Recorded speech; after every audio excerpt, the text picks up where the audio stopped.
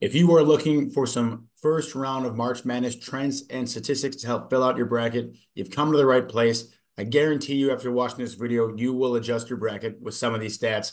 We've got some great trends with just about all these seeds here. Here's a quick overview touching on, the 1 seed matchup, 7, 8 seed, 9 seed, 10, 11. These are prime matchups where people are looking for some upsets. We got some great stats there, and you can never neglect the first four in game.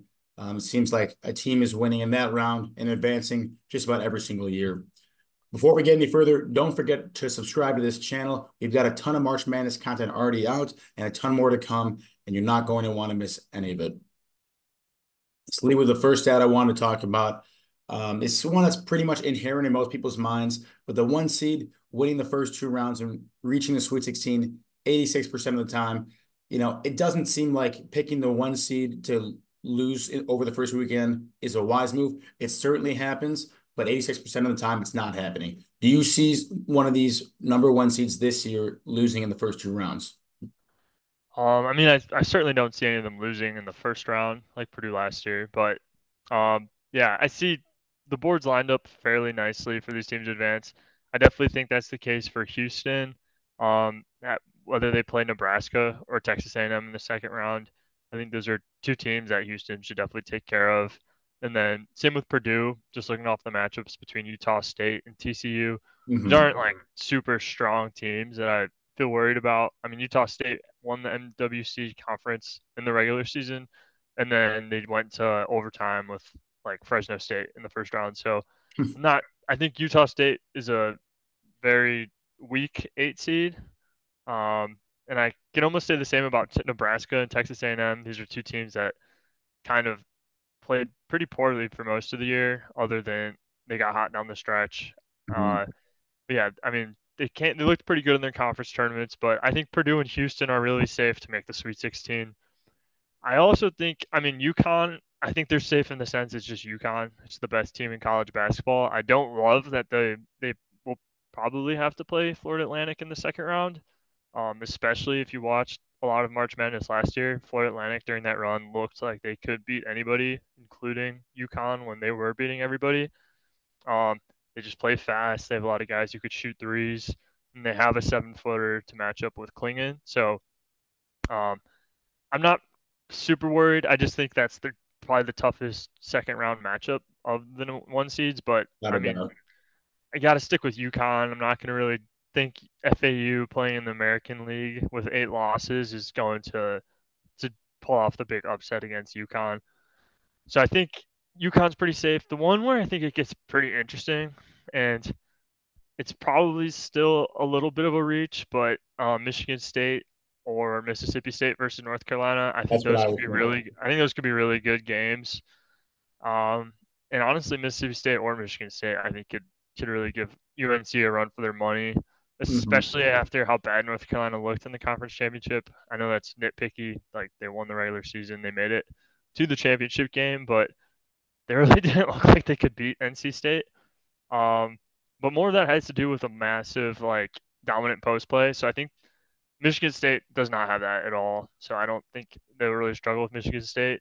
And then Mississippi State, on the other hand, Tolu Smith was a great player last year, but he missed like the first half of this season. Hasn't quite been the same. So I think if you do want to pick one, you're probably going to pick one over North Carolina. But for the most part, I do think they're pretty safe. But that second round game in the West region is going to be close at least.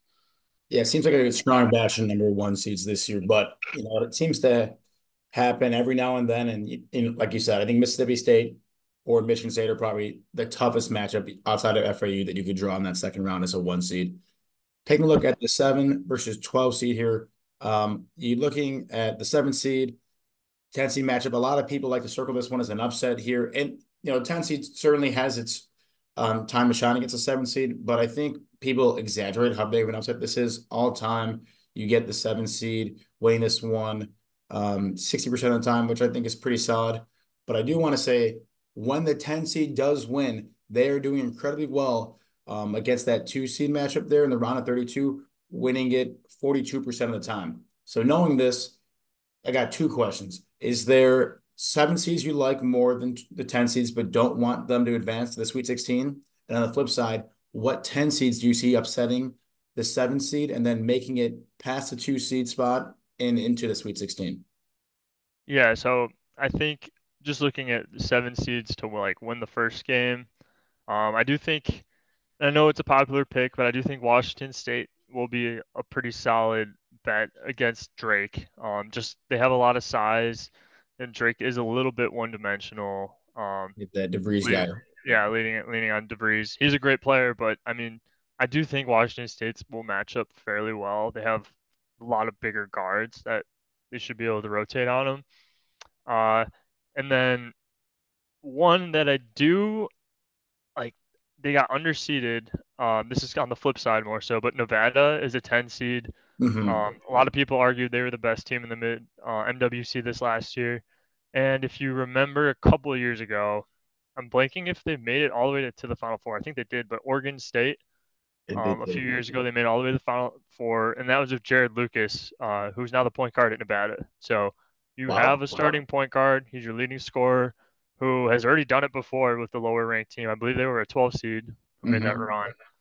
Uh, but yeah, he's on Nevada. They have another elite scorer in Keenan Blackshear at the three spot. Uh, Honestly, this Nevada team would have been absolutely filthy if they didn't lose a couple guys to transfers. One of their forwards is on Texas Tech now, Darian Williams, and their center from last year is now on LSU. But if these guys all came back, this Nevada team would be absolutely disgusting. I mean, they still are, especially with Jared Lucas and just his resume in tournaments over the last couple of years. So I think Nevada's a really good pick to beat Dayton, and I don't love their matchup with Arizona, but they play really great defense. So I think this is a solid team, especially at a 10 seed that you could get making a little bit of a run here um, at the 10 spot. And then the other one I really do like actually is UVA or Colorado State. I just think between Texas and Tennessee, like those would be probably your first two rounds. I think both of those teams have really fallen off the last month, It seems and then like. Tennessee, especially the last like 2 weeks. I was pretty, I mean, I guess not super surprised they still got a two seed, but they have definitely not been playing as at the level of a two seed.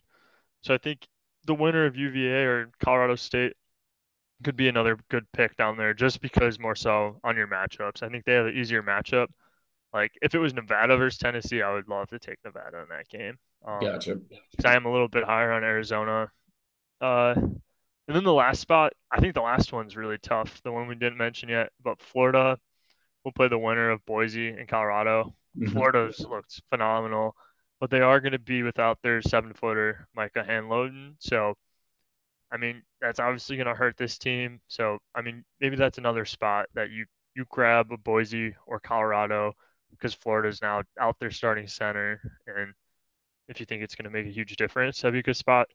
And then especially in that region, I think Marquette, in my mind, is the weakest two seed, especially Mm-hmm. with Tyler Kolek's like quad injury. We don't really know if he's even going to play in the first round. Um, so yeah, I think the winner of that Florida Boise game could definitely give Marquette a game, and I think either of them could beat them. That's great to know, especially, and that leads into something we'll talk about a little bit later about some of these first foreign teams, getting hot in this tournament here. You look at this matchup here with 8 and 9 seed. It truly is, and the committee said this, it truly is a coin flip game with the 8 and 9 seed being of equal weight. And you see the 9 seed actually owning the favorability all time in the matchup, winning 76 games to 72 games. So, like I said, it really is a true coin flip in round one. But the disparity between these two teams is shown in the second round, where you obviously we talked about a little bit of the one seeds making a Sweet 16.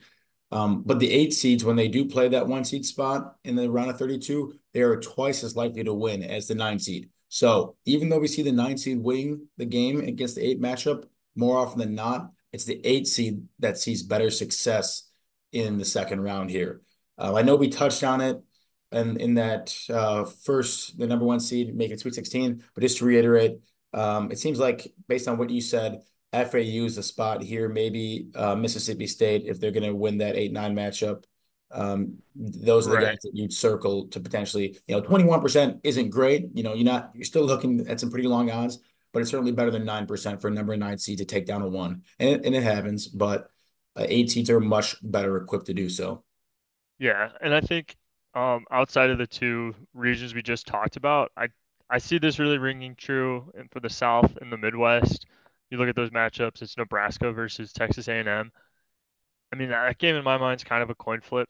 A&M on papers probably looks like the better team, but Nebraska has been shooting the ball extremely well from three with Hmm. Tominaga, Bryce Williams, and then even the post ranked Mast.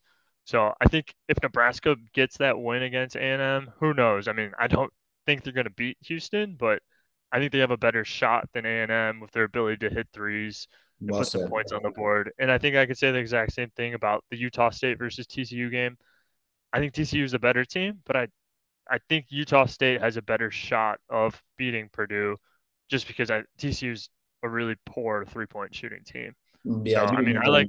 yeah, I like to take a little bit more variability if I'm going to pick a team to grab an upset. So, I mean, yeah, between TCU and A&M, I think they're both good teams, but I think their floor or their ceiling is a little bit lower in their ability to knock off like those elite.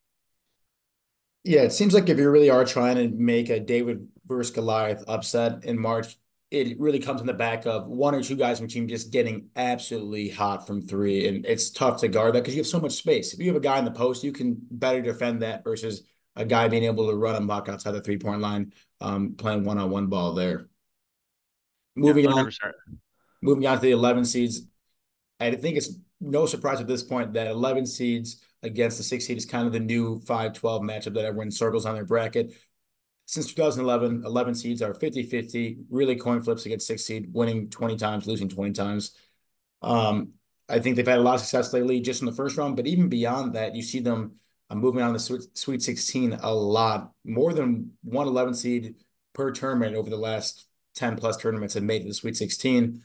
So not only, my question to you is not only what 11 seed do you think has the upside against a 6 seed, but even one step further has potential to make it to the Sweet 16.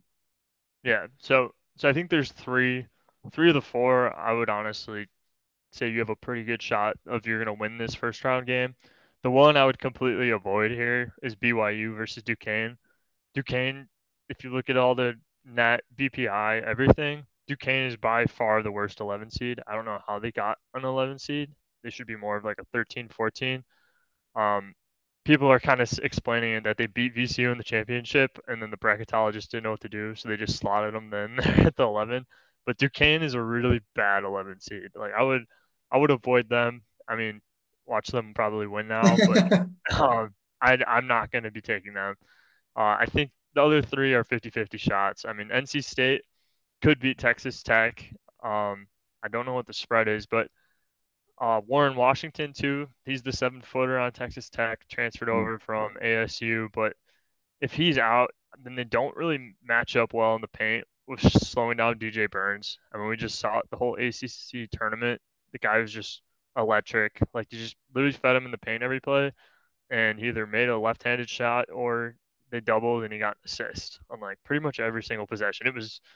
It was a clinic. So yeah, you kind of need a massive or at least a big paint presence to slow down this NC State team, from what I've seen. And Texas Tech with that injury might be in trouble at that 11 spot. Yeah, -5 Um, for Texas Tech in that game, by the way. okay, right. So yeah, I mean, yeah, I do think the Texas Tech guards are a lot better, and I mean, when it hits March, that's usually what you see dictate the game. But yeah, I think you might get a big advantage in the post there with NC State. And you come against a Another team in NC State and all the other teams you're about to mention too, not to steal your thunder. You're going against teams that are red hot after winning their conference tournament too. And so often in March, it seems like these teams that are hot stay hot, and that really has some staying power in this tournament. Something about the confidence, the momentum, the camaraderie of it all. Something about it is contagious, and it seems to have a real effect. Yeah, no, I mean you see these lower seeds make runs too. It's not like they just win one big game, they come back 2 days later and they beat another even higher seed. So yeah, it's definitely true. Like There's momentum something, carries. and there's something to be said about playing with nothing to lose. You're an 11 seed. You're the underdog. Some people on that team or the coach saying, you know, guys, we're just happy to be here. Let's go out there and play our hearts out too. No, Versus you're not going to all the be absolutely pressure of being, heartbroken. yeah, all the pressure of being a top seed.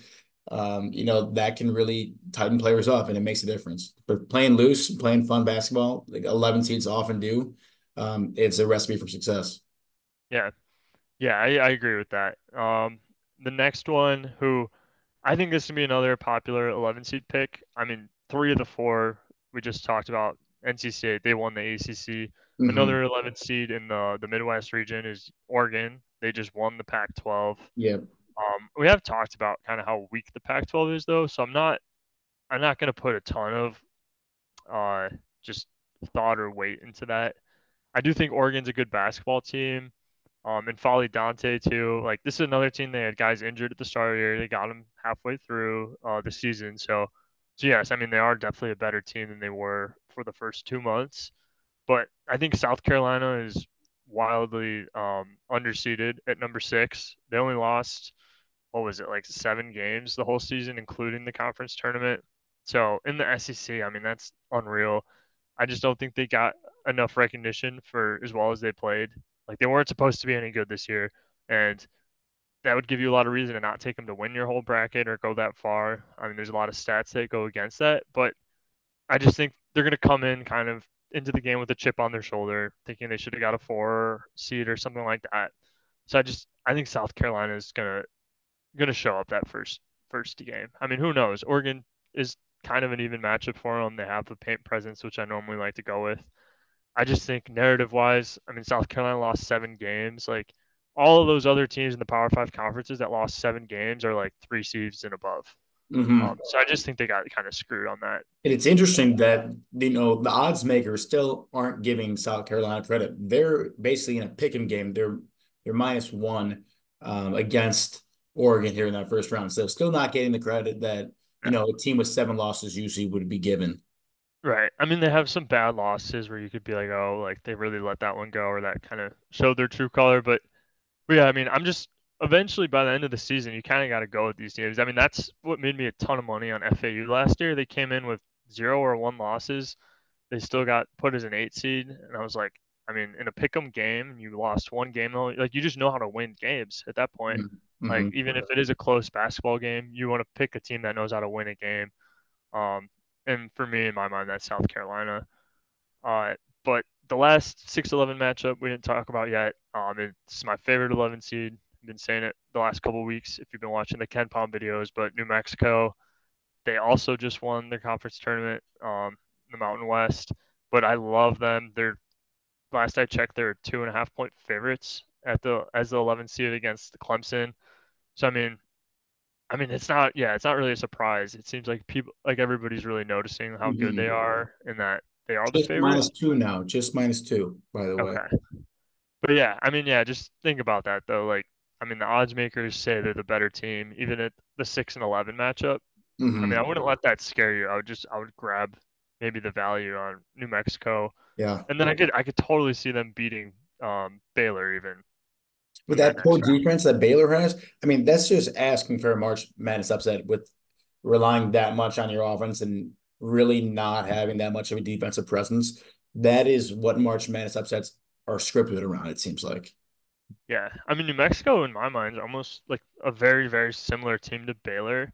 They have 3 really good guards that the offense revolves around. But like in New Mexico's case, they're all like seniors or upperclassmen. They have like the whole team's older, which I love. Mm-hmm. Um, I do like that. they have a lot of that the NBA blood ties. Like they had a lot of like 2 of their guards play. Their dads played in the NBA and were like won championship. So I would love to know the stat on that relevancy. That'd be good. I have no clue. Yeah, I have no clue. But yeah, I'm just saying like I mean these guys are ballers. Like I don't think they'll get absolutely screwed on the calls either. I don't think anybody will, honestly. But They I mean, usually it's March officiate Madness. March pretty Yeah, well. these refs, the refs are playing for the next round too. Like after the first games go, the refs all get graded, and based on how you did in the first round, decides if you get to ref the next round Good and so system. on. Yeah. So yeah, I mean, there's definitely a good accountability on that end. But yeah, I think if New Mexico gets a fairly refs game, they could really beat almost anyone. Be fun to see I it. don't know. Like I said, 11 seeds, they make it far every year somehow. It just seems like New Mexico could be that team that year, this year. Right. The If you final, notice too, like the MWC conference is so strong, like this year specifically. I mean, they've gotten a lot of love in the past, but I really do think these teams are really good. Like, there's multiple Mountain West teams that can make a run. Like we talked about Nevada as a mhm. 10 seed just not too long ago. So I mean, they're battle tested. If you check their strength of schedules and everything, that some of them are better than other Power Five teams. Yeah, it's interesting to see. It's such a strong MWC this year. Final point here. First four in teams have some relevancy, not just in the first round, but even beyond that. The one compelling stat is that the first four in team has won every single year that since its invention, since 2019. So it's really with your favor to take one of these four first four in teams. I would have to assume you're going to take the 10th seed in this situation. In assuming that which 10 seed, if not both, do you like? I know we touched on it a little bit in the first four in game. Do you like here? I personally lean a little bit more with the winner of Virginia versus Colorado State. I just think, and in my mind, they just have a better matchup against Texas. Hmm. I don't think Texas has really played good basketball this season, or even down the stretch for most of it. So I think Texas is a pretty good matchup for either Virginia or Colorado State to win. My issue with Boise and Colorado, who are really just as good of teams, is I just think Florida's been playing really good. I think Florida's been a good basketball team. They just have finally started to put it together. We did mention the center is going to be out, so I mean they have bodies, but yeah, like losing your center is always going to hurt. Um, Hmm. but yeah, I think I would have to lean with Texas losing rather than Florida. So more But so on the honestly, you could go with either though. hmm. Like, yeah, either of those 10 seeds. I picked it last year. I had Pitt as that play-in that won the next round, and I mean it worked last year too. So yeah, but I think I am leaning towards UVA versus Virginia just because I'm going off of matchups. I think they got the best Gotcha. shot to win that next game. Well, I think And it's certainly worth picking given this stat. Take him to win the first round and maybe even so beyond that, like you said, past a slightly weaker second round matchup too, right, in the Sweet right, 16. yeah, I mean that's kind of how I got to lean. It's tough too without knowing, because I mean you could even wait and see who wins these play-in games and then change your bracket if there's one of these teams you like a lot more than the other. It's a really Um, good point. yeah, because I don't know. I don't love Boise by any means, but I think Colorado could beat Florida. Hmm. Hmm. But you never know. Boise might beat Colorado. So wait and see wouldn't be the worst strategy there. But everyone, those are the stats. And, even just talking on the video with Leo, I learned a lot from listening to him. So I guarantee you learned something too. Definitely like the video if you enjoyed it. Let me know in the comment section what you're thinking here. And again, subscribe to the channel and keep getting this March content and stats that we will be posting throughout this week and throughout the tournament. Thanks, guys.